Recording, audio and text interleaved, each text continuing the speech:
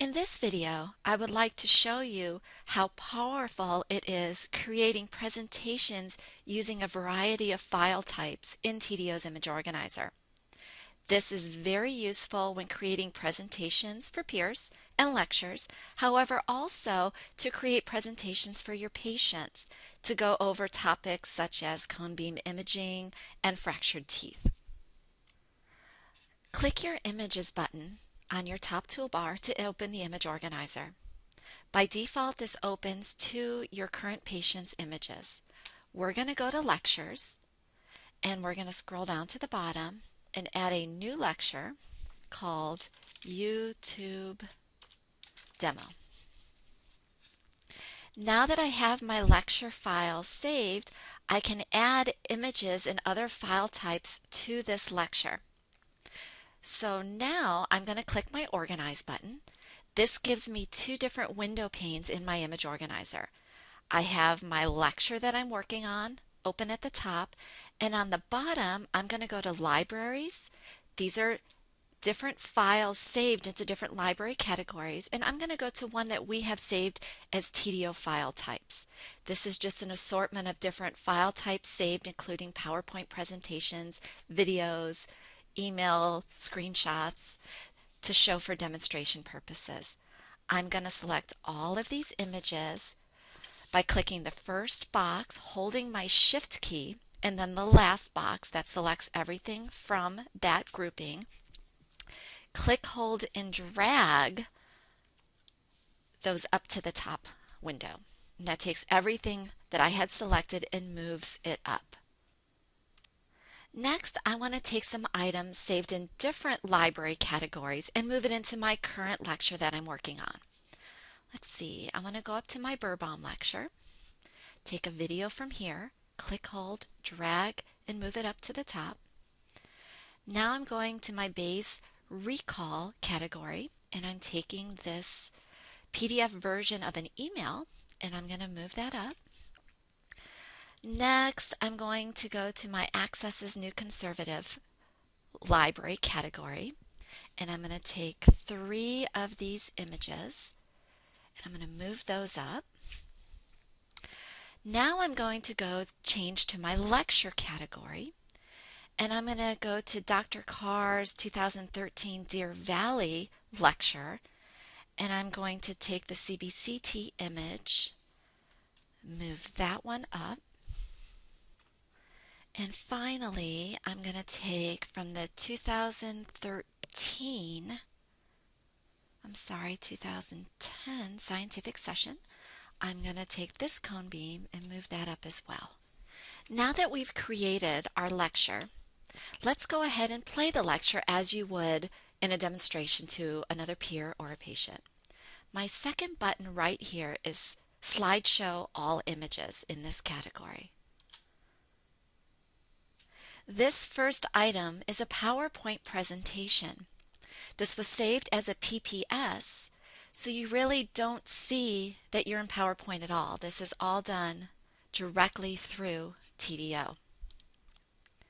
And I'm going to click through these images.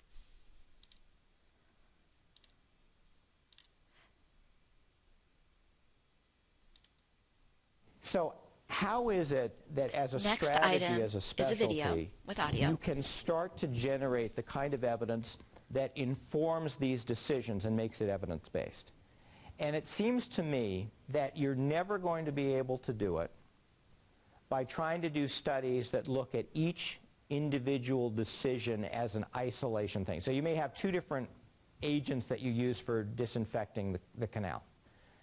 Are you going to do one randomized study for that, and one randomized study for different little tools you use, and one randomized study for this brand of microscope versus that? I mean, I doubt you're going to be able to get enthusiasm for doing each of those. And even if you do it, no one will know if this agent is better in this setting and this tool was better in that setting, that it means that when you put them together, the results are additive or rule out. Maybe they both address the same issue, and whichever one you use is fine and you don't need both. It's very hard to know. Video's done. I close my video box, click my mouse, and the next item comes up. And again, another video with audio.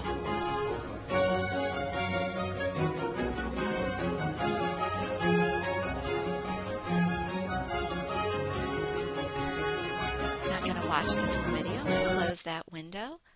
Brings up the next item. This is a standard just image file. I click through more image files. This is a PDF file. Another PDF file. And again, you can scroll through the pages of these.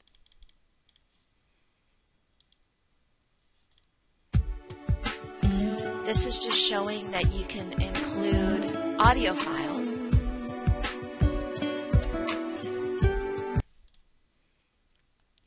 An image of a letter that was sent. Image file. In this theory, which was developed Another video. in the 60s, well, 50s, 60s, and we assume that we've got two groups of patients, normal patients and abnormal patients, and that they are distributed. This one.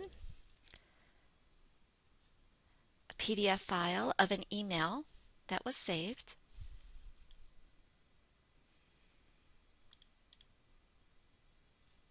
Image pictures. This is a cone beam. One of the nice features in TDO is during a slideshow, if you want to show more detail, I can click this Open Patient Draw button. It opens up that image where I can now manipulate it. I can zoom in to certain areas. I can zoom back out, and when I'm ready to go back to my slideshow, I double click on the word slide in the lower left hand corner, and I'm right back to my slideshow. Again, another cone beam image. I can click my Open Patient Draw. I can zoom in and out. I can move my focus to different parts of the screen. Double click on slide, takes me back to my slideshow. Slideshow is finished, takes us right back to our image organizer. I hope this video helped show you how you can use a wide variety of file types to create presentations using TDO.